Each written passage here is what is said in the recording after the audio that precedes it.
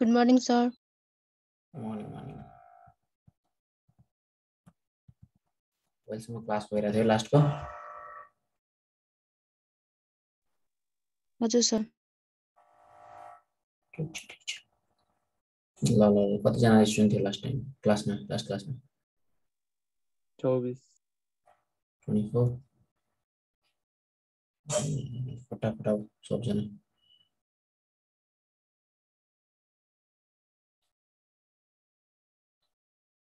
के पढाएको थियो के पढाउँछ तिमीहरु मलाई ल भन ह DNA, sir. आज तिमीहरु मलाई डीएनए पढाउँछ हो ओके हैन Oh, sir. ल पढाउ त प्रमिलाले डीएनए पढाउ त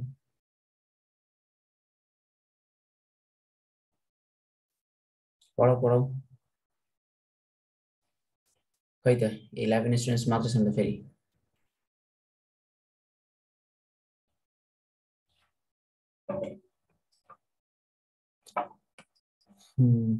ल सुन आज हामीले पढ्छौं न्यूक्लिक एसिड्स को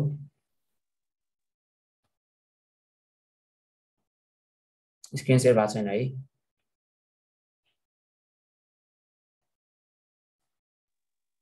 खै त हामी त 12 जना मात्र छौं ल लास्ट क्लासमा हामीले के पढाएको थियौ भन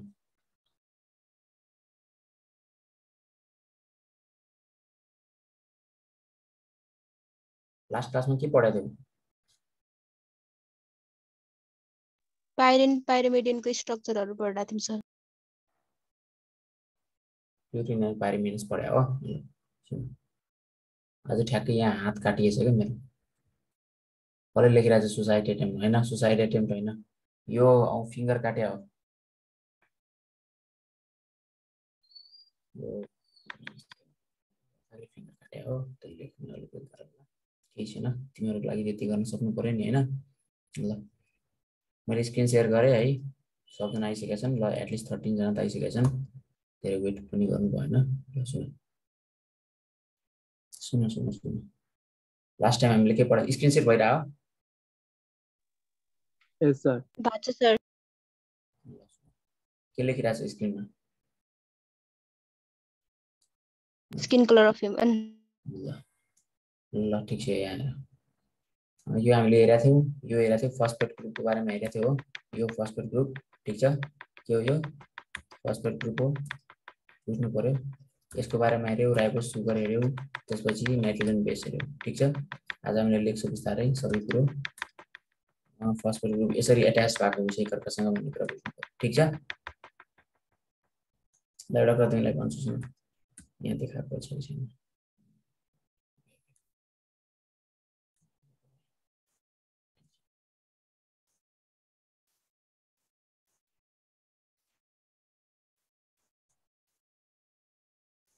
छैन भने यहाँ यो छ नि तिमीले नेमिङ गर्दाखेरि यसलाई के नेम गरेको थियो यसलाई 1 बनाएको थियो हो हो सर. यसलाई 2 3 4 5 अनि 6 अनि त्यसपछि यसलाई 7 8 अनि 9 यसलाई 9 नेमिङ गर्ने हो भने र हामीले कार्बनलाई के रे जुन सुगर छ त्यसमा हामीले कार्बनलाई के गरेको थियो यहाँ 1 2 3 4 गयो 5 यति हामीले यस्तो नेमिङ गरेको थियो याद छ के छैन र यादै छैन भन्छ जस्तो छ हामीले नेमिङ गर्दाखेरि नोमेनक्लेचर गर्दाखेरि नम्बरिङ गर्दाखेरि जसरी नम्बरिङ गर्दाखेरि यो यहाँ जुन छ नि नाइट्रोजन यहाँ जुन एटम छ यसलाई 1 2 3 4 5 6 गरेको थियो त्यसपछि 7 8 9 यो याद छ त्यसै गरी हामीले सुगरलाई पनि त्यसरी 1 2 3 4 5 गरेर नेमिङ गरेको थियो यो कुरा याद छ कि नै छ सर ल Yes, sir. त्यहाँ हेरेर त्यही फिगरमै हेरेर भन अरु कहीं हेर्नु पर्दैन फिगरमै हेरेर भन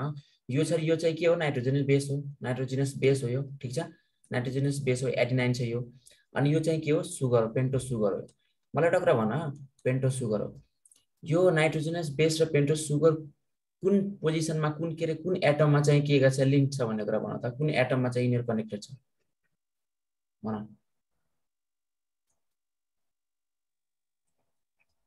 नाम हेरेर भन त त्यहाँ नम्बरिङ हेरेर भन न कुन चाहिँ एटममा छ N1 मा हो कि N2 मा हो कि C1 मा हो कि C2 मा हो र अर्कोमा के छ मात्र त्यो हेरेर भन। यो N मा सर। N9 टु C1 हो हेर। C1 कार्बन हो कार्बन 1 हो यो के हो N9 हो। ठीक छ बुझ्यौ? बुझेनौ? यस सर। हेर यस यो सर। चाहिँ हेर हामीले के पढाएको थियो प्युरिन एन्ड पाइरिमिडिन भनेर पढाएको थियो। यो प्युरिन हो कि पाइरिमिडिन हो? यो प्युरिन हो। सो प्युरिनमा कसरी कनेक्टेड हुन्छ भन्दाखेरि प्युरिनमा जुन न्युक्लिक एसिड हुन्छ त्यसको कसरी कनेक्टेड हुन्छ N9 सँग C1 कनेक्टेड हुन्छ। जहिले पनि सुगरको कार्बन फर्स्टमै कनेक्सन हुन्छ। जहिले पनि सुगरको के हुन्छ कार्बन फर्स्टमै कनेक्सन हुन्छ। जस्तै तिमीले फिगरमा देखाउनु पर्यो भने यहाँ छ कि नै फिगर होइन जस्तो फिगर भागमा चाहिँ सजिलो हुन्छ। वेट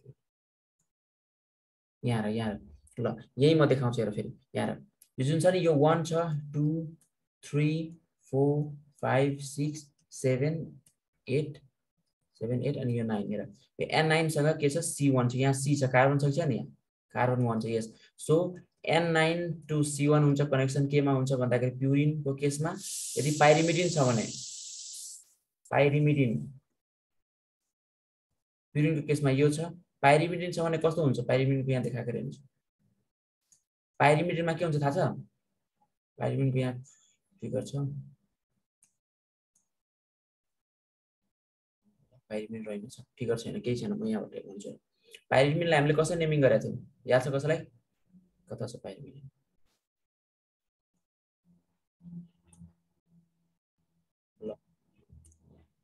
ल यही देखाउँछु।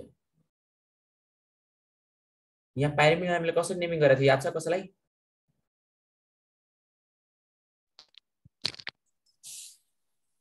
हेलो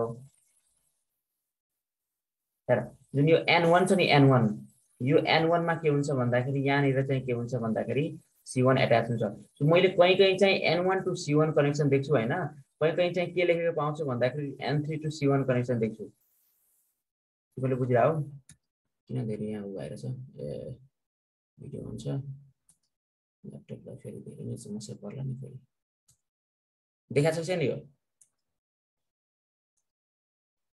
देखाएको छ? देखिरहेको छ सर। के भनिरहेको छु मैले के भनेको त पुरा बुझेछौ? हेर प्युरिनको केसमा र पाइरिमिडिनको केसमा कस्तो हुन्छ भन्दाखेरि र कहीँ मैले के लेखेको पाउँछु भन्दाखेरि N1 टु C1 कनेक्सन हुन्छ र कहीँ के हुन्छ N3 टु C1 कनेक्सन हुन्छ भन्ने कुरा देखायो। ठीक छ तिमीहरूले मेन के हुन्छ यहाँ फिगर एउटा राख्न बिर्सेछु कि मैले फिगर राख्नु पर्ने हो। केही छैन ठिकै छ।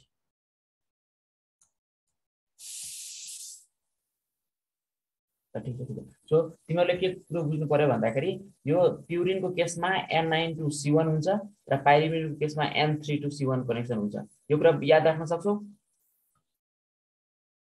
प्युरिनको केसमा N9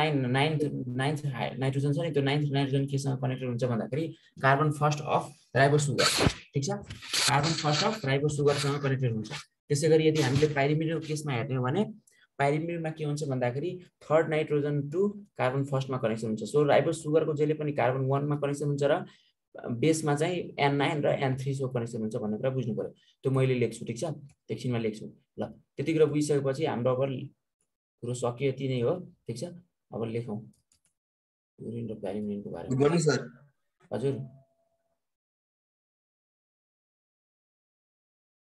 केही सोध्या कसैले? हैन सर गुड मर्निङ सर भने हो। ए ल गुड मर्निङ। भर्खर आएको तिमी? लाइन गए थियो।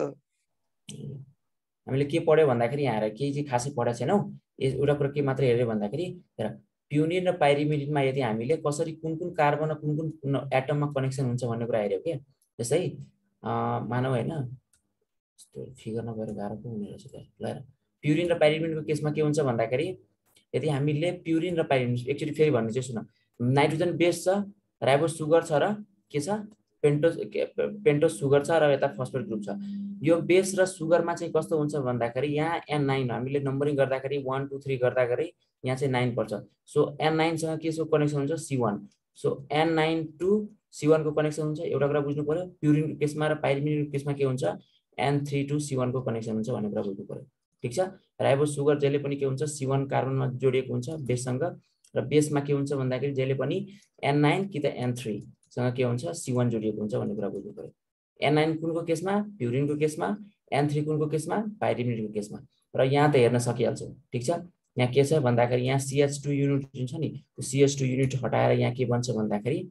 बोन्ड बन्छ त्यो बोन्डको नाम अहिले म भन्छु एउटा फोस्फोडाइस्टर बोन्ड हुन्छ ग्लाइकोसाइडिक बोन्ड हुन्छ र हाइड्रोजन बोन्ड हुन्छ तीनटा बोन्ड हुन्छ तीनटै बोन्डको नाम भन्छु अहिले ल के यही भन्दिउ ल सुन यहाँ म यहाँ भन्छु यो फिगरमा भन्छु र यहाँ छ यहाँ के हुन्छ भन्दाखेरि बोन्ड 3 टाइप्सको यहाँ बोन्ड एक्जिस्ट गर्छ के हुन्छ डीएनए मा के हुन्छ 3 टाइपको बोन्ड हुन्छ एउटा बोन्ड भनेको यो के भन्छ सुगर र सुगरको बीचमा जुन यो बोन्ड छ नि यो बोन्डलाई भन्छ ठीक छ यसलाई कुन बोन्ड भन्छ होला यो कुन बोन्ड हुन्छ होला त्यसपछि यो नाइट्रोजन बेस र सुगरको बीचमा यो कुन बोन्ड हुन्छ होला र यो कुन बोन्ड हुन्छ होला एउटा बोन्ड यहाँ छ एउटा यहाँ छ एउटा यहाँ छ पुरो बुझ्यौ एउटा फस्फेट ग्रुप र सुगरको बीचमा बोन्ड छ एउटा चाहिँ सुगर र नाइट्रोजन बेसको बीचमा बोन्ड छ र अर्को भनेको नाइट्रोजन बेस र नाइट्रोजन बेसको बीचमा बोन्ड छ तीनटा बोन्ड छ यसलाई भन्छ hydrogen bond triple hydrogen bond double hydrogen bond double triple बुझ्नु पर्यो अनि यसलाई भन्छ यो बेस र यसमा जुन हुन्छ नि यसलाई भन्छ के भन्छ यसलाई भन्छ फस्फोडाइस्टर बोन्ड यसलाई के भन्छ फस्फोडाइस्टर बोन्ड डाइस्टर बोन्ड भन्छ फस्फोडाइस्टर बोन्ड चाहिँ यसलाई भन्छ ग्लाइकोसाइडिक बोन्ड ग्लाइकोसाइडिक अथवा ग्लाइकोसाइडिक बोन्ड त्यो म लेखाउँछु अहिले कुरा बुझ्यो यति बुझ्न सक्यो कि न हेर त यस सर कतिवटा बोन्ड हुन्छ तीनवटा यस ल बेस र नाइट्रोजन बेस र फस्फेट के अरे सुगरको बीचमा के अरे पेन्टोज सुगरको बीचमा कुन बोन्ड हुन्छ किसको बीचमा भन्नु सर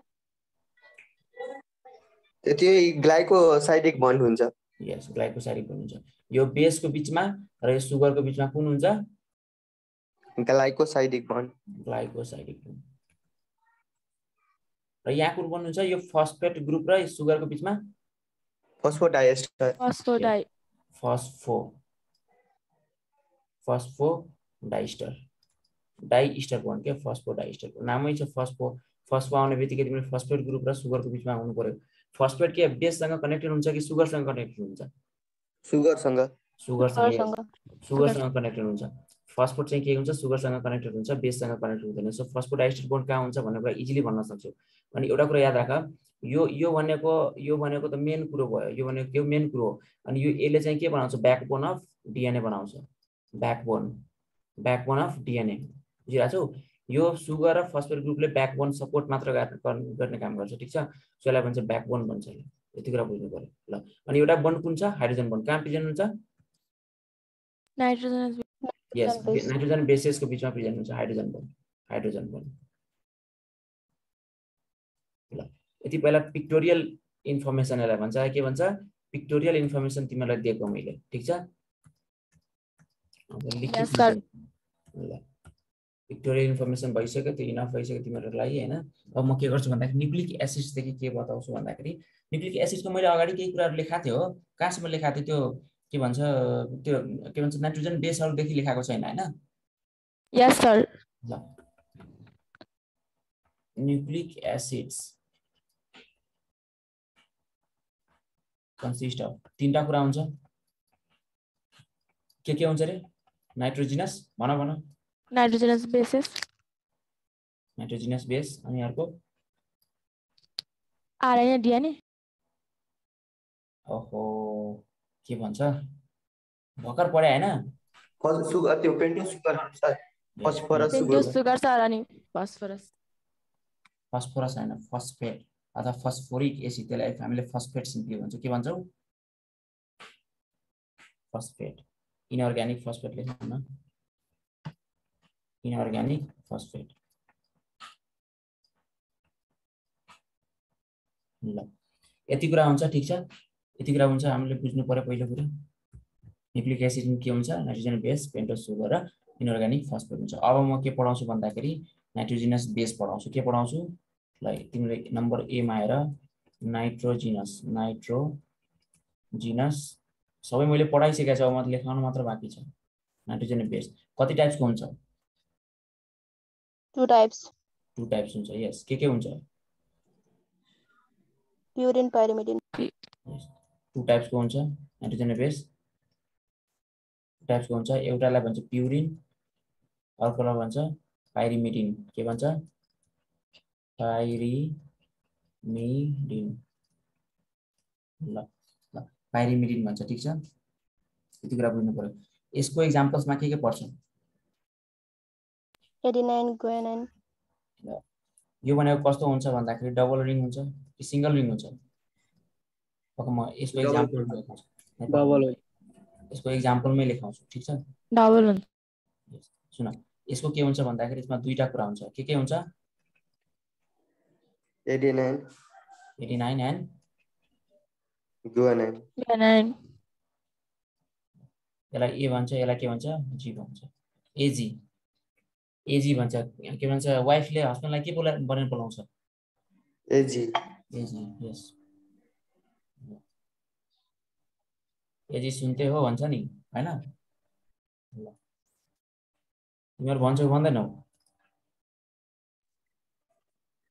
यसको sir UTC you think crazy yes good यसको के हो यो टीओ सीओ र यु यति भयो ल यति कुरा तिमीहरुले भन्छौ भन्दैन एजी भनेर लाएर यसमा के हुन्छ भन्दाखेरि प्युरिन के भन्छ प्युरिनमा दुईटा भयो एडेनाइन गुआनाइन र थाइमिन साइटोसिन यो कुरा पहिला बुझ्यौ ठीक छ ल अब यो के हुन्छ भन्दाखेरि यहाँ चाहिँ के हुन्छ यिनीहरु के हुन्छ डबल रिङ हुन्छ कति रिङ हुन्छ रे डबल रिङ हुन्छ यसमा के हुन्छ सिंगल रिङ हुन्छ कति हुन्छ सिंगल रिङ ट्रिपल रिङ तिमीहरुको कुरा मलाई भन न एउटा कुरा मलाई भन एजी कसले भन्छ एजी भनेको सिंगल मान्छेले भन्छ कि डबल मान्छेले भन्छ डबलले यस जो चाहिँ डबल हुन्छ उनीले नै एजी भन्ने हो जसको बिहे नै भएको छैन तिमीहरुलाई मैले सोधे तिमीहरु भन्छौ कि भन्दैन अनि तिमीहरु कसरी भन्छ तिमीहरुको बिहे नै भएको छैन अनि बिहे नभएको मान्छेले एजी सेजी भनेर भन्दै मेरो हो तिमीहरु बरु बाबु सोना भन्न सक्छौ त्यो कुरा चाहिँ भन्नु माने मैले तर मैले एजी को कुरा गरेर छु एजी जनरली के हुन्छ भन्दाखेरि बिहे भइसकेको के रे वाइफले हस्बेन्डलाई भन्ने ठीक छ ल सो डबल रिङमा के हुन्छ भन्दाखेरि यसमा सो एजी मा जहिले पनि डबल रिङ हुन्छ अनि सिंगल रिङ केमा हुन्छ भन्दाखेरि यु थिंक क्रेजीमा पढ्ने मान्छेहरु के हुन्छ सिंगल रिङ हुन्छ ल हो अनि एउटा कुरा के भन्छ होमोसाइक्लिक हेटेरोसाइक्लिक भने बुझ्छौ हेटेरोसाइक्लिक कम्पाउन्ड होमोसाइक्लिक कम्पाउन्ड भनेर पढायो होला तिमीहरुले तिमीले पढा छैन के हो तिमीहरुले हेर तिमीहरुले के भन्छ त्यो डिटर्मिन के भन्छ त्यसलाई estimation of hetero elements present in the organic compound भनेर पढायौ पढाएको छ कि नै estimation of hetero elements present in the organic compound भनेर एस्टिमेसन अफ हेटेरो एलिमेन्ट्स भने के हो बिर्से के हैन क्लास 11 मा हुन्छ यो हेटेरो एलिमेन्ट्स भनेको चाहिँ अर्गानिक कम्पाउन्डमा जनरली के प्रेजेन्ट हुनुपर्छ मलाई भन कार्बन र हाइड्रोजन नाइट्रोजन पनि हुन्छ के कहिले काहीँ के हुन सक्छ अक्सिजन हुन सक्छ तर मेनली चाहिँ के हुन्छ कार्बन हाइड्रोजन प्रेजेन्ट हुन्छ भन्ने कुरा बुझ्नु पर्यो तर यदि अक्सिजन पनि कहिले काहीँ लिन्छ कहिले काहीँ अक्सिजन पनि प्रेजेन्ट हुनै पर्छ भन्ने भन्छ हेटेरो एलिमेन्ट्समा के भन्छ यो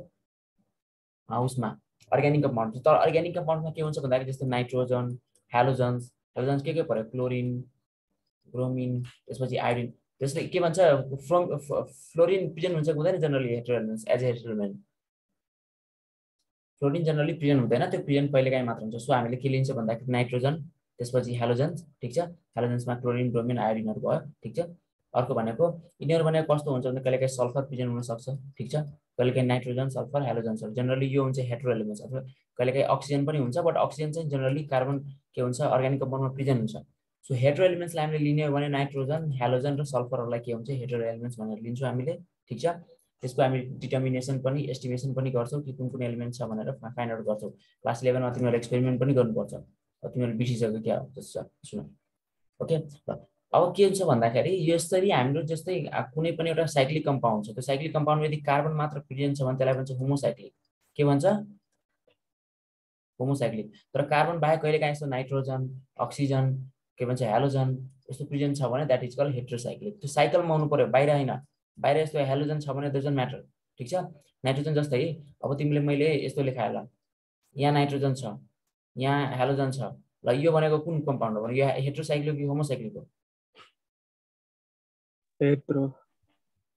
हेटेरोसाइक्लिक भनेको कस्तो होमोसाइक्लिक भनेको सुन हेटेरोसाइक्लिक होमोसाइक्लिक भनेको यदि मेन चेनमा यो मेन चेन छ नि कहिले पनि तिमीहरूले अर्ग्यानिक कम्पाउन्ड लेख्दाखेरि मेन चेनमा हेर्नुपर्छ साइड चेनमा हैन कि साइडमा के छ भन्ने कुरा हेर्ने हैन ठीक छ साइडमा के छ भन्ने कुरा हैन जस्तै यहाँ मिथाइल ग्रुप छ भने यसमा छ छैन डजन्ट म्याटर हामीले मेन चेनमा हेर्दाखेरि यहाँ हेटेरो एलिमेन्ट प्रेजेन्ट छ कि छैन हेटेरो एलिमेन्ट भनेको जस्तै नाइट्रोजन भयो हेलोजन भयो सल्फर भयो अरु कुनै एलिमेन्ट्सहरु छ कुन बाहेक कार्बन र हाइड्रोजन बाहेक अथवा कहिलेकाहीँ अक्सिजनलाई पनि लिन्छ कार्बन हाइड्रोजन र अक्सिजन बाहेक यदि अरु एलिमेन्ट छ भने that is called hetero element त यो हेटेरो एलिमेन्ट प्रेजेन्ट छ भने that is called heterocyclic cyclic किन भने because we are talking about the cyclic compound not the aliphatic compounds मैले पहिले पनि भनिसकेको छु एलिफेटिक कम्पाउन्ड्सको हामीले कुरा गरेका छैनौं डीएनए आरएनएहरुमा के हुन्छ साइक्लिक कम्पाउन्ड्सहरुको कुरा हुन्छ बेस पनि साइक्लिक हो सुगर पनि साइक्लिक हो ठीक छ ओके सो जनरली हामीले त्यो साइक्लिक कम्पाउन्डको कुरा गर्छौं सो यसमा के हुन्छ भन्दाखेरि होमोसाइक्लिक र हेटेरोसाइक्लिक भनेको कस्तो हो तिमीलाई चाहिन्छ दुईटै त्यही भएर मैले भनिदिरा छु ठीक छ तिमीलाई केमिस्ट्रीमा पनि चाहिन्छ नि त्यही भएर म भन्छु केही छैन धीरे पढ्न पाइयो सुन के छ भन्दाखेरि यदि तिमीलाई यहाँ हेर यो केसमा मलाई भन त यो हेटेरो हो कि होमो हो हेटेरो भन्छौ ल त्यसो भए यो केसमा मलाई भन त यो के हो यहाँ नाइट्रोजन प्रेजेन्ट छ यो के हो तलको सर हेटेरो हो माथिको होमो यस यो भनेको होमो किनभने मेन चेनमा हेर मेन चेनमा हेर्दाखेरि मेन जुन चेन छ नि त्यो मेन चेनमा हेर्दाखेरि मेन चेनमा के हुनुपर्छ हेटेरो एलिमेन्ट मेन चेनमा आएको हुनुपर्छ यहाँ मेन चेनमा छ यहाँ भनेको मेन चेनमा छैन मेन चेनमा यहाँ कार्बन छ यहाँ कार्बन छ कार्बन छ कार्बन छ कार्बन छ कार्बन छ कार्बन छ सो यो कार्बनमा मेन चेनमा कार्बन भयो त्यो भनेको त सब्स्टिट्युट हो यो के हो सब्स्टिट्युट भयो सो सब्स्टिट्युटमा चाहिँ के हुन्छ सब्स्टिट्युटमा आउँदाखेरि त्यो मेन चेनमा नोमेनक्लेचरमा आउँदैन ठीक छ सो हामीले मेन चेनमा यदि अरु एलिमेन्ट प्रेजेन्ट छ भने that is called heterocyclic main चेनमा अरु एलिमेन्ट प्रेजेन्ट छ भने छैन भने दैट इज होमोसाइक्लिक अब हेटेरोसाइक्लिक होमोसाइक्लिकको सिम्पल एक्जाम्पल हामीले भन्नु पर्दा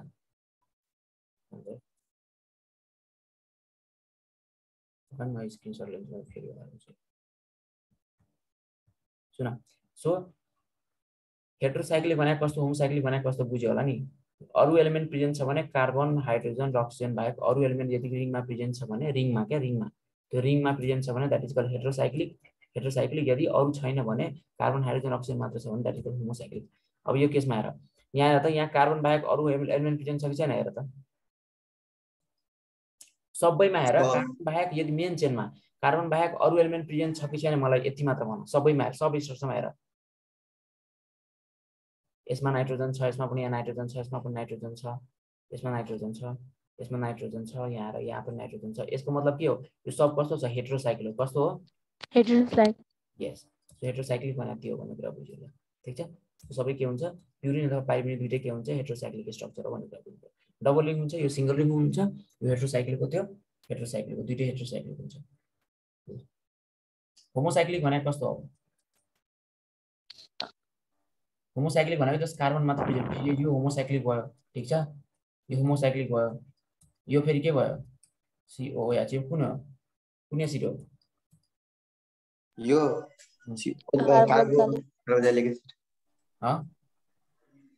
कार्बोजाइलिक एसिड कार्बोजाइलिक एसिड हैन त ओभरअल नाम के हो त्यसको यसलाई भन्छ बेन्जोइक एसिड भन्छ बेन्जल्डिहाइड तिमीहरु बिर्सिन्छौ यसलाई भन्छ बेन्जिन यसलाई भन्छ बेन्जोइक एसिड कस्तो हो यो यसलाई भन्छ बेन्जल्डिहाइड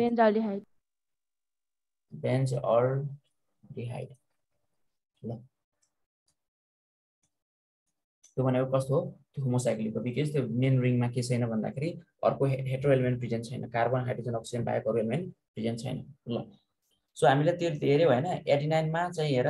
एडिनाइन होस् वा गुआनाइनमा नाइट्रोजन कति रहन्छ एडिनाइनमा नाइट्रोजन एडिनाइनमा कतिवटा नाइट्रोजन हुन्छ यो एडिनाइन हो यो गुआनाइन हो ठीक छ यो के हो थाइमिन हो साइटोसिन र युरासिलमा नम्बर अफ नाइट्रोजन कति रहन्छ मलाई भन ठीक है राउन्ड हो सर ल पक्का है तिम्रो स्ट्रक्चर ड्रा गर्न आउँछ भयो हैन आफैले ल यसमा कतिवटा नाइट्रोजन छ के अरे एडेनाइन र गुआनाइनमा कति नाइट्रोजन छ भन 89 मा 4 वटा एडेनाइनमा 4 वटा छ राम्रोसँग हेरेर त काम छ तिमी 5 वटा छ सर यस 5 वटा छ एउटा यहाँ छ यहाँ छ यहाँ छ यहाँ छ यहाँ छ 5 वटा यसमा कति र गुआनाइनमा 5 वटा 5 वटा छ यस गुड अनि साइटोसिनमा 3टा 3टा यस अनि युरासिलमा 2 वटा 2टा कस्तो यिनीहरू हेरेर पनि भन्न जान्दैन के यिनीहरू त्यही भएर अचम्म लाग्छ के मलाई एटलिस्ट हेरेर भन्न त जान्नु पर्यो नि यहाँ हेरिरहेछ 2टा छ अब सोचिरहेछ कतै एउटा हराएको त छैन कतै त लुकेको त छैन कहाँ लुक्छ यिनीहरू के हाइड एन्ड सिक खेला हो यिनीहरू कहाँ लुकिन्छ त यो दुईटै छ त यहाँ अलरेडी हेरिरहेछ त 2टा सो यहाँ 2टा छ यहाँ 3टा छ यहाँ 2टा छ यहाँ 3टा छ यहाँ 5 वटा छ यहाँ 5 वटा छ सो युरासिलमा 2टा नाइट्रोजन हुन्छ थाइमिन र साइटोसिनमा 3टा हुन्छ ठीक छ र यसमा भनेको 5 वटा हुन्छ याद हुन्छ सर थाइमिनमा कतिवटा हुन्छ भन्नुभएको 3टा भन्नुभयो 3टा कहाँ 2टा मात्र छ 2टा मात्र हुन्छ सरी 2टा मात्र ल यसमा 2टा हुन्छ यो 2टामा 2टा हुने हो र यसमा के हुन्छ 3टा हुन्छ युरासिल र थाइमिन के हुन्छ भन्दाखेरि क्लोजली रिलेटेड छ भन्ने कुरा त मैले अस्ति भनिसकेँ मिथाइलेटेड युरासिल भन्छ थाइमिन सरी है यहाँ 2टा छ यहाँ 2टा छ यहाँ पनि 2टा छ कति 2 2 यहाँ भनेको 3 यहाँ भनेको 5 एन्ड 5 ठीक छ ओके यस सर यदि हो भने ठीक छ होइन भने ठीक छैन ल एडेनाइनमा कतिवटा रे 5 वटा 5 वटा अनि गुआनाइनमा 5 वटा 5 वटा थाइमिनमा 2टा युरासिलमा 2टा अनि साइटोसिनमा 3टा यति भयो 3 वटा यति याद गर्न सक्छौ सक्छु ल यस सर ल यति भइसकेपछि नम्बर अफ नाइट्रोजन भनेको कति हो त्यो कुरा बुझ्न सक्नु पर्यो ल कहिले काहीँ यस्तो पनि सोध्दिन ल अब हामीले पढ्छौँ के पढ्छ भन्दाखेरि डिएनएमा के अरे भन्छ एडेनाइन गुआनाइन र साइटोसिनमा हेर्दाखेरि मेन चाहिँ हेर यो एडेनाइन भनेको के यो एडेनाइन र गुआनाइन थाइमिन र साइटोसिन र युरासिल भन्ने त याद त हुन्छ नि यस सर ल याद हुन्छ सर अब यो 2टा मध्ये चाहिँ डिएनएमा कुन पाउँछ थाइमिन पाउँछ एडेनिन यो म के गुआनिन लेख्छु भन्दाखेरि साइटोसिन युरासिल थाइमिन ल only found in R B RNA only found in RNA yes यसलाई म लेख्छु only found in RNA and this is only found in DNA only found in DNA बाकी सबै के हुन्छ दुवैमा प्रेजेन्ट हुन्छ सबैमा यस बाकी सबै के हुन्छ ए भन जी भन अथवा के बाँकी छ सी भन के हुन्छ common in both DNA and RNA हो यस यस सर ल यति कुरा जान्नु पर्यो तिमीले यति कुरा जानिसकेपछि अब के गर्छौ हामी अगाडि बढ्छौ ल यस्तो कुरा भन डिएनए मा के पाइदैन भन्ने कुरा यदि तिमीले एउटा क्वेशन सोध्यो भने या के एउटा क्वेशन सोध्यो भने डिएनए मा के चाहिँ पाइदैन एउटामा राखे एडेनाइन ठीक छ अर्कोमा राखे के भन्छ भन्दाखेरि थाइमिन अर्कोमा राख्यो गुआनाइन अर्कोमा राख्यो नन भन्छ थाइमिन सबै पाउँछ नि सर डिएनए मा न हजुर डिएनए मा तिनीहरु सबै पाउँछ हैन एउटा चिल होला कुन आन्सर हुन्छ ल which is not found in DNA DNA मा नपाउने चाहिँ कुन हो DNA मा नपाउने साइटोसिन थायोअमाइन सर यस थायोअमाइन यस अघि सुरुले के भन्छ अविनाशले भनेको थियो नि सुरुमै ल सुन थायोअमाइन भनेको मैले अगाडि नै भनेको थिएँ भिटामिन B1 हो भिटामिन B1 हो अनि तिमीहरुले सोचिरहनु थाइमिन भनेर सोचिरहनु थाइमिन र थाइमाइनमा फरक छ यही त अस्ति मैले बताएको थिएँ यस हो न यस सर झुकिनु भएन तिमीहरु झुकिन्छौ झुकिनु भएन ल यति कुरा बुझ्नु पर्यो ल नाइट्रोजन बेस कति टाइपको हुन्छ, कतिवटा हुन्छ। ल मैले DNA मा कति टाइपको नाइट्रोजन बेस पाउँछ भने कति भन्छु? 2 अनि कतिवटा पाउँछ भने DNA मा 4 यस 2 टाइपको र 4 वटा पाइने सेम। अनि RNA मा भन्यो भने RNA मा पनि 2 टाइपको यस 2 टाइपको र 4 वटा टाइपको ठीक छ। सेम। यति बुझिसकेपछि अब के गर्छु भन्दाखेरि अनि कसरी एट्याच हुन्छ प्युरिन र पाइरिमिडमा के हुन्छ भन्दाखेरि एट्याच कहाँ हुन्छ भन्ने कुरा बुझ्यो। हेर इन प्युरिन्स हामीले के लेख्छौँ भन्दाखेरि इन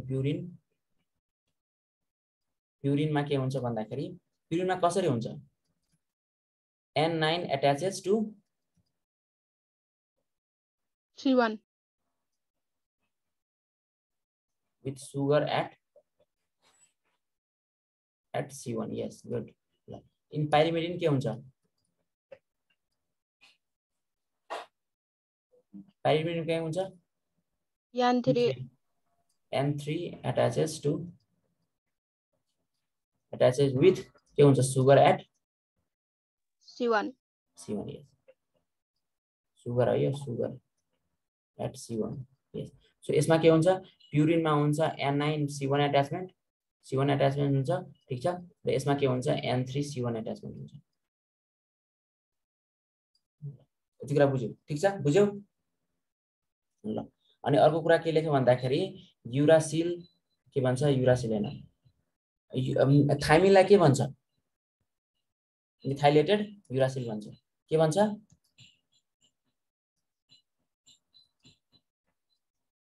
थाइमिन इज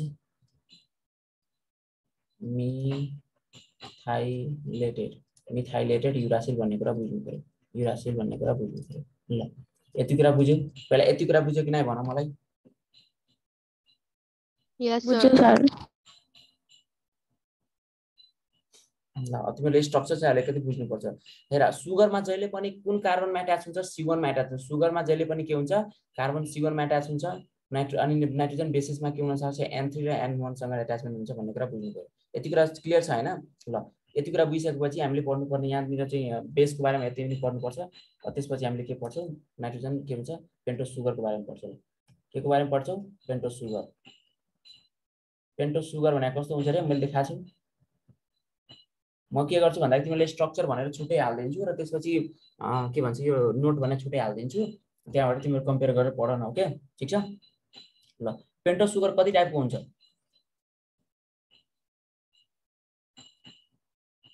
2 टाइप्सको के हुन्छ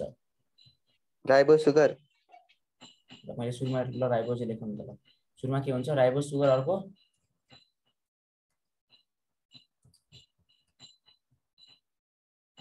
राइबोज अनि अर्को के हुन्छ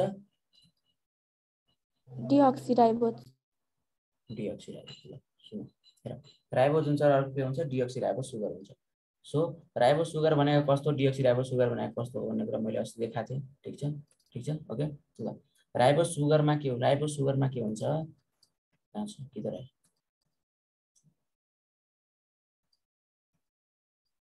सुगर यहाँ छ हैन ल। यो भनेको के हो यो डिअक्सिराइबोज सुगर हो। यो हेर यो के हो यो डिअक्सिराइबोज सुगर हो। यो भनेको राइबोज सुगर छ। मलाई एउटा कुरा भन तिमीले मोलिकुलर फर्मुला भन्दाखेरि कार्बन कतिवटा छ यहाँ मलाई भन। मोलिकुलर फर्मुला कसरी लेख्छौ कार्बन हाइड्रोजन र अक्सिजनको नम्बर हेर्छौ। कार्बन कतिवटा छ 5 वटा 5 वटा छ C5 लेख्छौ। अनि हाइड्रोजन कतिवटा छ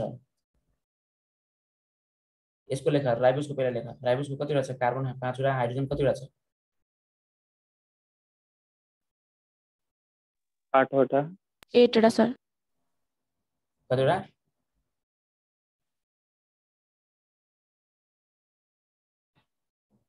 9 वटा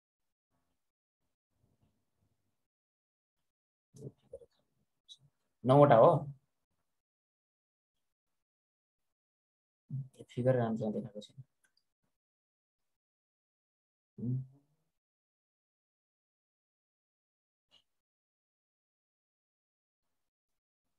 कतिवटा देखा यहाँ कतिवटा देखाएको छ यहाँ 1 2 3 4 5 6 7 8 देखाएको छ हैन। यस सर। यो देखाएको छ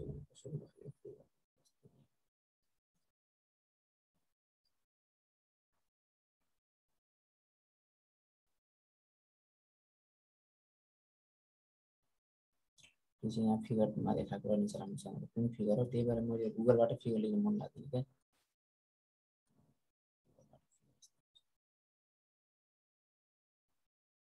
एक्चुअलमा यसमा के हुन्छ 10 वटा हाइड्रोजन हुन्छ कतिवटा हाइड्रोजन हुन्छ 10 वटा हाइड्रोजन हुन्छ उसले चाहिँ के गरेछ भन्दाखेरि त्यो बन्डिङ बनाइसकेपछिको चाहिँ के गरेछ काउन्ट गरेछ पुरो बुझ्यो तिमीले उनीहरूले के गरेछ भन्दाखेरि बन्डिङ बनाइसकेपछिको चाहिँ के गरेछ काउन्ट गरेछ यहाँ त्यस्तो हुँदैन फिगरै मैले अर्कै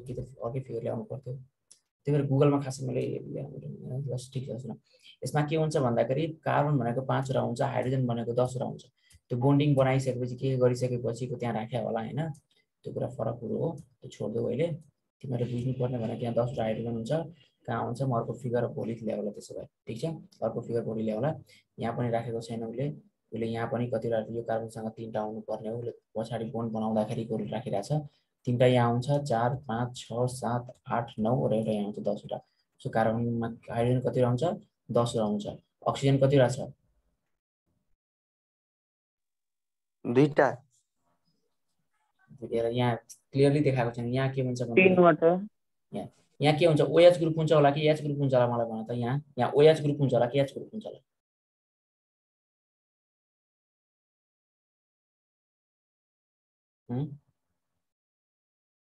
OH OH ग्रुप हुन्छ यहाँ OH ग्रुप हुन्छ कस्तो फिगर देखाएको छ ठीक छ म के गर्छु भन्दाखेरि तिमीहरुलाई अर्को क्लासमा म चाहिँ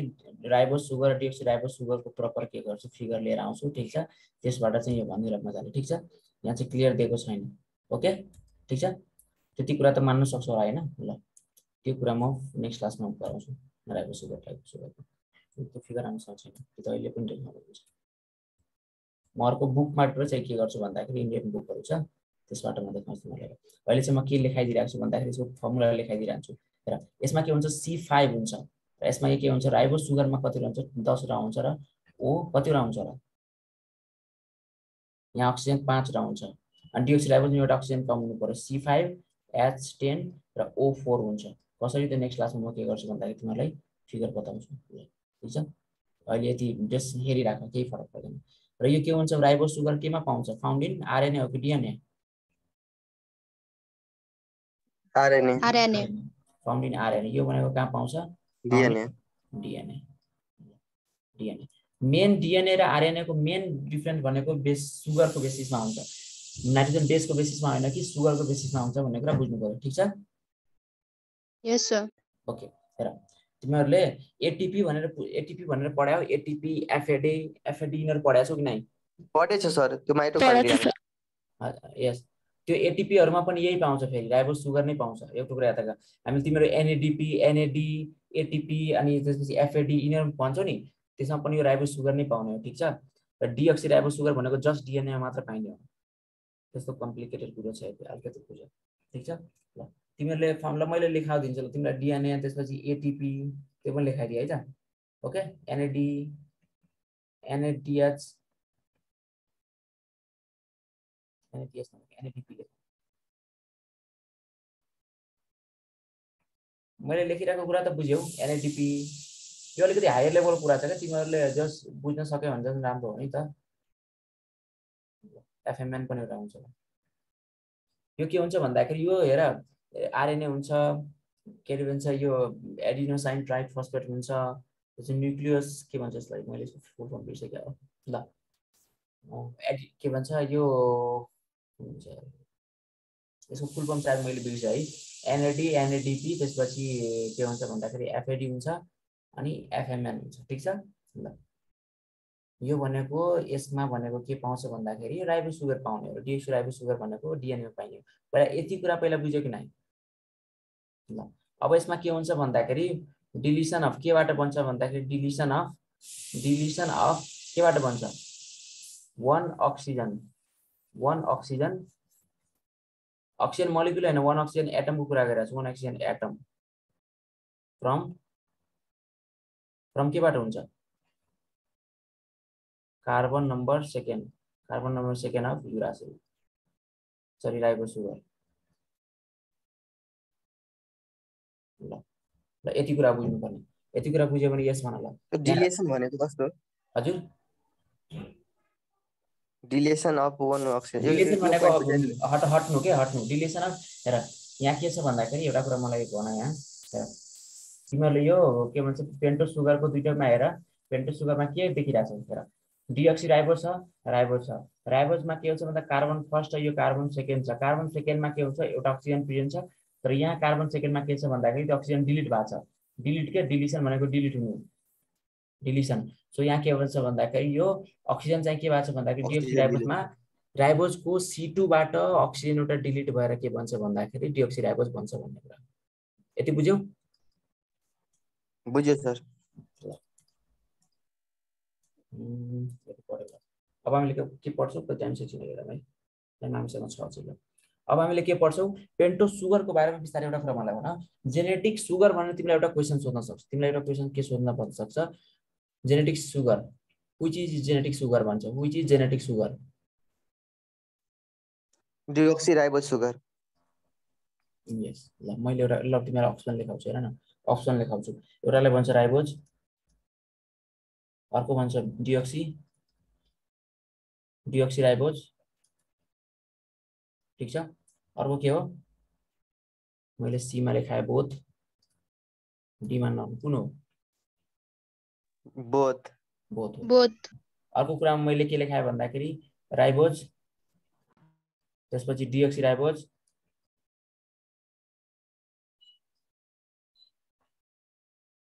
डिअक्सिराइबोज लेखाए त्यसपछि के लेखायो भने सुगरको एउटा इक्जाम्पल फ्रुक्टोज लेख्थ्यौं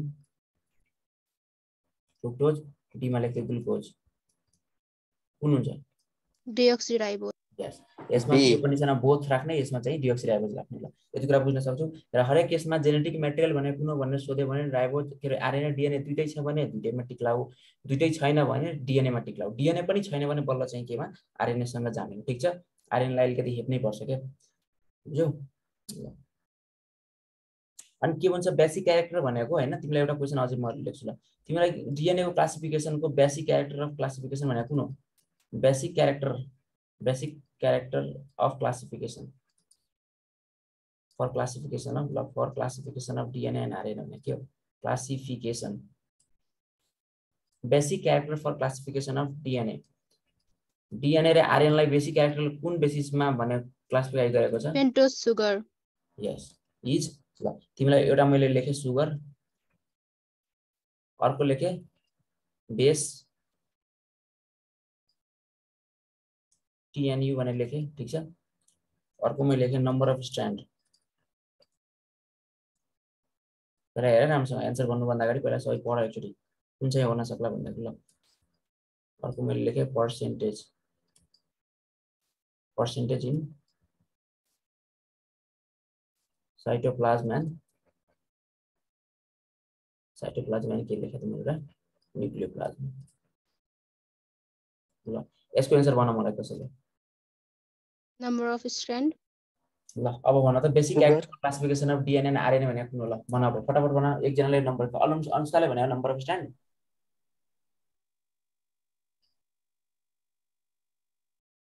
कौन बोला मैले भनेको सर सुगर सर यस सर प्रमिला ल प्रमिलाले भन्यो नम्बर अफ स्ट्रान्ड अविनाशले कुन भन्यो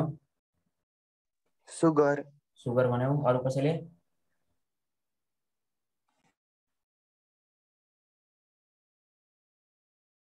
कसै सुन तिमीहरु मैले अघि भर्खरै भने हो अघि भर्खरै सुगरको नाम भनिरहेको छु मेन बेसिसै भने के हो सुगर हामीले सुगर नै पढिरहेका छौं त्यसको आन्सर के हुन्छ सुगर हुन्छ तिमीहरुले राइट रङको किन डराउँछौ राइट रङ हुन्छ हुँदैन भन्ने कुरासँग किन डराउँछौ दुई जनाले मात्र भनिरहेछ त प्रमिला र के अविनाशले मात्र भने अरु कसैले भनेकै छैन यहाँबाट बोल्न जानु पर्यो नि तिमीहरु क्वेशन्स भन्दाखेरि के एक्जाममा तिमीहरुले के क्वेशन पेपर दिन्छ तिमीलाई सब आउँछ भन्ने त्यहाँबाट बसेर आउँछ हो कि त्यहाँबाट जे जति आउँछ त्यो सल्भ गरेर आउँछौ तिमी त्यहाँ एक्जाममा क्वेशन दियो भने कि तिमी त्यहाँ बसेर आउने हैन नि त्यहाँबाट सल्भ गरेर आउँछ नि क्वेशन यहाँ क्वेशन दिइराछ भने सल्भ गर्न जानु पर्यो सोधिराछ भने भन्न जानु पर्यो ल तिमीहरु अहिले मौखिक रूपमा भन्न भइराछ तिमी ठीक छ मौखिक रूपमा तिमीहरु सोधिराछ भनेपछि मौखिक रूपमा भन्न जानु पर्यो ल अब हामीले के पढ्छौं भन्दाखेरि सी नम्बरमा मैले के लेखाथे भन्दाखेरि इनअर्ग्यानिक फस्फेट सर हजुर अनि नम्बर अफ स्ट्रान्ड पनि होइन र फस्फेट छैन नि मेन क्लासिफिकेसन त्यो अन्त आधारमा छैन सुन हामीले नम्बर अफ स्ट्यान्ड त मैले बुझेँ तिमीले भन्ने कुरा बुझेँ मैले तर मलाई एउटा कुरा भन बेसिक क्यारेक्टर भनेको एउटा मेन क्यारेक्टर भनेको कुन हो भन्दाखेरि क्लासिफिकेसन अफ डिएनए किनभने डिएनए सिंगल स्ट्यान्डर्ड हुन्छ हुँदैन हुँदैन हुँदैन भन्छ ल सिंगल स्ट्यान्डर्ड डिएनए नि हुन्छ नानी डिएनए के हुन्छ सिंगल स्ट्यान्डर्ड डिएनए हुन्छ डबल स्ट्यान्डर्ड डिएनए हुन्छ हुँदैन सिंगल स्ट्यान्डर्ड पनि हुन्छ कुनमा सिंगल स्ट्यान्डर्ड हुन्छ तिमीहरूको उता भाइरस पढ्दाखेरि बुझ्नुपर्छ मैले त्यसको ठ्याक्कै इक्जाम्पल्सहरू बुझेँ तिमीहरूले डबल स्ट्यान्डर्ड सिंगल स्ट्यान्डर्ड भने साँच्चीकै डिएनए आरएनए तिमीहरूले टेबल पढेको छैनौ त्यो टेबल म ल्याइदिन्छु मलाई याद त छैन अब कुनै पनि याद छैन त्यो भाइरस पढ्दाखेरि भन्छु भाइरस पढाउँदाखेरि त बिस्तारै याद हुन्छ त्यो याद त छैन मलाई त डिफरेन्सेसहरुमा हामीले प्राय त्यही लेख्दै रहन्छौँ सर हजुर डिफरेन्सेस लेख्दाखेरि त्यही लेख्छौँ के हामी सिंगल तिमीले जनरल कुरा गर्यो नि त कान्छ सुन न त्यो छ के तिमीहरूले त्यो टेबल तिमीले भाइरस पढे तिमीले क्लास 12 मा पढेनौ भाइरसको बारेमा तिमीले साँच्चै थाहा छैन डिएनए भनेको सिंगल स्ट्यान्डर्ड पनि हुन्छ भनेर थाहा छैन सर ओहो केही छैन बिस्तारै थाहा हुन्छ बहुत दुःख की बात है डिएनए भनेको के हुन्छ सिंगल स्ट्यान्डर्ड हुन्छ भन्ने कुरा तिमीलाई थाहा रहेनछ म एउटा टेबल बताउँछु तिमीलाई एउटा टेबल ल्याउँछु के एउटा टेबल ल्याएर त्यो टेबल दिन्छु तिमीहरूलाई मैले आफै पढिरहेको बेला कुनै बेला बनाएको थिएँ त्यसमा के छ भन्दाखेरि तिम्रो डिएनए अनि त्यसको आरएनए भाइरसेसहरूको नाम छ पुरै त्यसमा सिंगल स्ट्यान्डर्ड डबल स्ट्यान्डर्ड भनेर कुन हुन्छ भन्ने कुरा त्यहाँ छ हैन एकछिन है म नेक्स्ट क्लासमा त्यो टेबल ल्याइदिन्छु तिमीलाई ठीक छ र टेबल त्यसमा हाल्दिन्छु ठीक छ तिमीहरू त्यो घोक्नुपर्छ सबैले ठीक छ हुन्छ सर मलाई याद चाहिँ छैन फेरि सरले याद छैन भन्नलाई सरले याद किन गर्नुपर्छ तिमीलाई भन्नलाई मैले त्यो जुन बेला जुन चाहियो त्यतिखेर म यसो हेर्छु अनि त्यसपछि त्यो भनिदिइहाल्छु हैन सधैँ याद राख्नु पनि परेन यसरी किताबमा पनि एउटा एक्सेप्सन भनेर एउटा ब्र्याकेटमा हालेको हुन्छ एक्सेप्सन हुन्छ तर तिमीहरूले पढ्नै पर्छ क्या त्यो त तिमीहरूले पक्कै एकछिन ल मलाई 1 मिनेट देऊ म एकछिन 1 मिनेटमा खोज्छु ल त्यो बुक मैले कतै राखेँ होला के त्यसमा के थियो भन्दाखेरि मैले पढिरहेको बेला चाहिँ हैन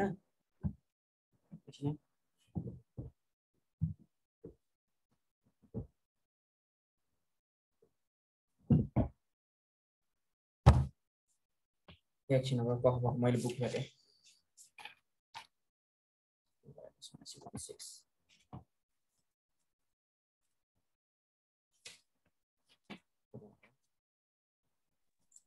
डिएनए आरएनए दुईटै सिंगल स्ट्यान्डर्ड डबल स्ट्यान्डर्ड दुईटै हुन्छ क्या तिमीहरूले यही कुरा याद गरेन छ भने के भन्नु त तिमीहरूले कतै शेयर मैले लेखिरहेको डिएनए प्लस आरएनए दुईटै के हुन्छ double standard as well as single standard हुन्छ भन्ने कुरा तिमीहरूलाई थाहा रहेको छ अनि त्यसमा हामीले के पढ्छौँ भाइरस भन्ने च्याप्टर छ नि भाइरस भन्ने च्याप्टरमा हामीले त्यसको एक्जाम्पल्स पढ्नै पर्छ त्यो एक्जाम्पल पढेन भने त कहाँ हुन्छ त्यसरी तपाईँ भाइरस 363 मैले कहीँ लेखेको थिएँ पहिला चाहिँ अब इजी तरिकाले लेखेको थिएँ हैन त्यो लेख्दाखेरि के हुन्छ भन्दाखेरि अलिक सजिलो भएको छ ल पख म एकछिन पख त्यसो मैले राखिदिन्छु तिमीहरूले वेट त गर्न सकिएको छ नि यस सर धेरै हतार गर्ने हैन मैले कहीँ लेखेको थिएँ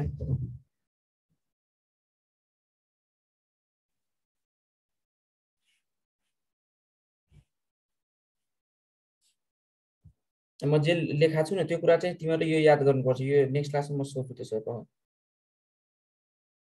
तिमीहरूको बुकमा छ हैन जुन बुकमा लेखिरहेको छ त्यो भाइरस च्याप्टरमा छ नि त्यसमा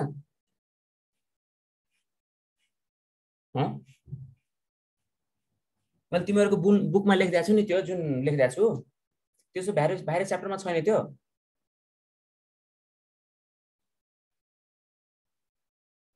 हेलो यस सर सर एउटा थियो कि पी बाट स्टार्ट हुने समथिङ भाइरस थियो के नाम बिर्सेछु पक्का म तिमीलाई फिगर नै ल्याइदिन्छु नि तिमीहरू सबैले पढ्न सक्छ यो कुरा त्यसपछि सबैले भन्न जानुपर्छ यो मैले बुकमा पनि छ तर मैले चाहिँ अलिकति आफैले लेखेको थिएँ यो अलिकति के भन्छ इजी तरिकाले पक्का म 1 मिनेट है 1 मिनेट म सेयर गरिहाल्छु मैले अनि त्यसपछि यसमा लेखेको थिएँ मैले के अरे योबाट अनि पक्कै यहाँबाट यसमा पठाउँछु पछि गर्नु पर्यो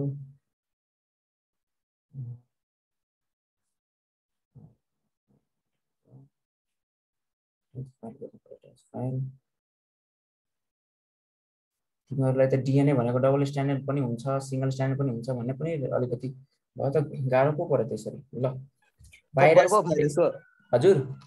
पर्भो भाइरस एक्सेप्सन त्यो पार्भो भाइरसमा के हुन्छ सिंगल स्ट्यान्डर्ड डिएनए पनि हुन्छ कोलिफेज 574 मा पनि के हुन्छ सिंगल स्ट्यान्डर्ड डिएनए हुन्छ कोलिफेज भन्ने छ मैले तिमीहरूलाई भन्न चाहिँ किन भनेन भन्दाखेरि हुन त मलाई पनि थाहा याद चाहिँ थिएन थाहा त के भन्नु याद चाहिँ थिएन ल तिमीहरूले स्क्रिन शेयर भइरा हो ल पख मैले यहाँ जति लेखाएको छु त्यति नै राखे अनि मैले यो चाहिँ एउटा तिमीहरूलाई यो चाहिँ राख्दिन्छु कस्तो हो यो एकछिन है मैले एकछिन स्क्रिन स्टप गरेँ यहाँ स्टप गरेँ त्यसले ल पख म जीमेलमा जान्छु अनि जीमेलमा गएर फेरि त्यो फोटो डाउनलोड गर्छु हैन ल आयो मेरो फोटो ल यही हो तरिका तिमीहरुको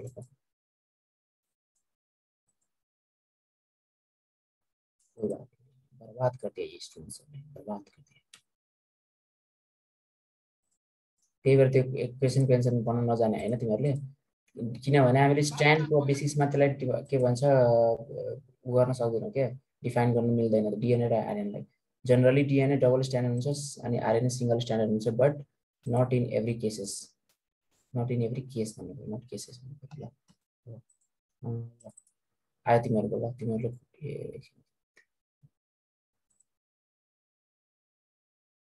हामीसँग टाइम छ अलिकति तिमीहरुले हेर्न पाउनु पर्छ जस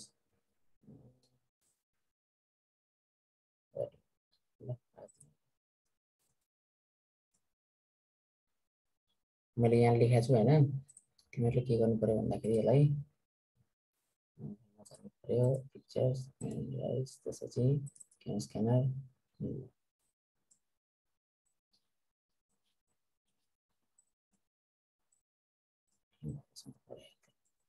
मलाई टेबल एक्ज्याक्टली याद थिएन एक्ज्याक्ट याद भन्दा पनि अलिक कन्फ्युजन त मैले पोलिफेज फेरि यसमा भन्थे लास्टमा त्यो अर्कोमा रहेछ भने त फेरि तिमीहरुले भन्छौ कि सरले हामीले गलत पढायो नपढाउनु भन्दा राम्रो गलत पढाउनु भन्दा राम्रो नपढाउनु राम्रो ल सुन मैले स्क्रिन शेयर गरे स्क्रिन शेयर किदा छ किदा अरे किधर गयो ल भएर स्क्रिन शेयर भयो भयो यस सर यहाँ स्क्रिन शेयर भयो भने यस सर तिमीलाई एउटा कुरा देखाउँछु म यो पनि म हाल्दिन्छु तिमीलाई स्क्रिनशट लिन मिल्दैन हैन यहाँ यहाँ यो मैले लेखाएको थिएँ पहिला ठीक छ यसो हुन्छ यहाँ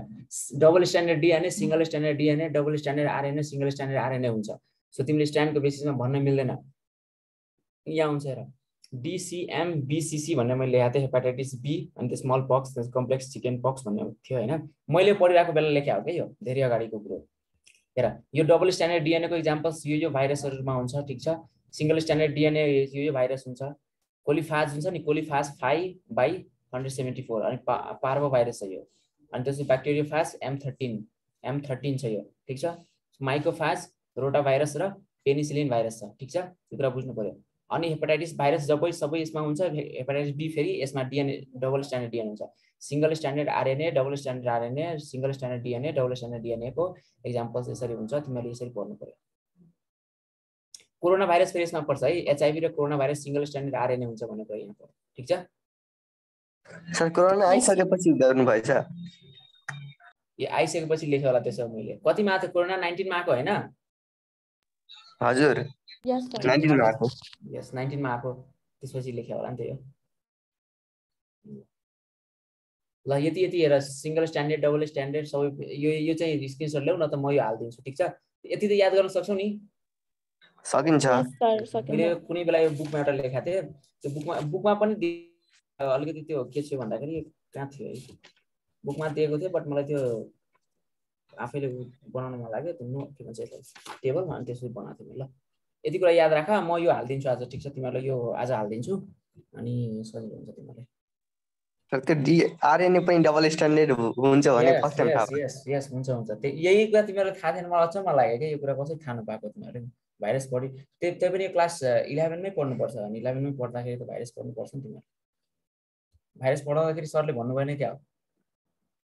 त्यति क्लियरली क्लासमा भन्दैन नि सर, सिलेबस त्यही छैन सिलाउनमा नि त, म यहाँ हुन्छ। छँदैछु तिमीहरूलाई म जुन टपिक पढाउँछु त्यो टपिकमा तिमीहरूले चाहिने कुराहरू प्रशस्त हुन्छ कि टेन्सन लिनु पर्दैन, ठिक छ ल। त्यही भएर सर स्कुलमा जेनेटिक्स पढाउँछ, त्यही भएर अहिले प्रब्लम नि छैन। अहिले के छ?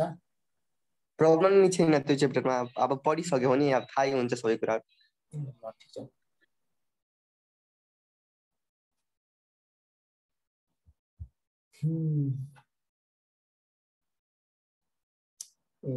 यति बुझ्यो पहिला, यति बुझिसकेपछि अब के गरौँ भन्दाखेरि आजको लागि यति गरौँ, टाइम पनि 1-2 मिनट मात्र बाँकी छ। त्यसपछि ल मैले के लेखाउन लाएको थिएँ मैले, ल बेसिस के अरे बेसिस भनेको क्लासिफिकेसनको बेसिस के हो? सुगर थियो भनेको अब त बुझ्यौ। यस, हामीले यदि डिएनएमा स्ट्यान्डमा हेर्ने हो भने त हेर न कति धेरै एक्सेप्सन छ। स्ट्यान्डको कुरा गर्ने हो भने डबल स्ट्यान्डर्ड डिएनए हुँदा पनि डबल स्ट्यान्डर्ड आरएनए पनि छ, सिंगल स्ट्यान्डर्ड आरएनए हुँदा पनि सिंगल स्ट्यान्डर्ड डिएनए पनि छ। सो यो आधारमा हामीले चाहिँ के गर्न मिलेन, जस्ट यसको मात्र बेसिसमा हामीले के गर्न मिलेन, जज गर्न मिलेन, ठिक छ ल। सो मेन बेसिस भनेको के पर्यो? Sugar. Yes, पेन्टो sugar is the basis for classification of DNA and RNA. ल यति बुझ्यौ। यति बुझिसकेपछि अब हामीले के पढ्छौँ? Inorganic phosphate. इनअर्ग्यानिक फस्फेटमा के थियो भन्ने कुरा भनेको छ ल, भन त। इनअर्ग्यानिक यो फस्फेटको कुरा लेख्छौ तिमी सक्छौ ल। Inorganic phosphate,